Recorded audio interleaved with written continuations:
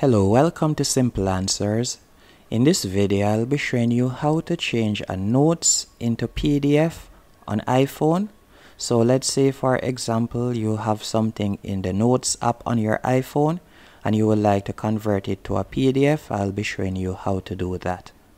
Let's say I want to turn this notes into PDF. It's quite simple. You're going to tap on the three dots in the top right hand corner. Then you're going to scroll down and you're going to tap on print. After selecting the print option, you're going to tap on print again in the top right hand corner. Now you can see that it is currently in a PDF format, as you can see right here above the airdrop icon, legs PDF document. So now you can decide if you would like to share it on any one of the social platforms, or you can decide to save the file as it is currently a PDF. And that's it. Hope you found this video helpful and informative. If you did, be sure to hit the like button and subscribe, and thank you for watching.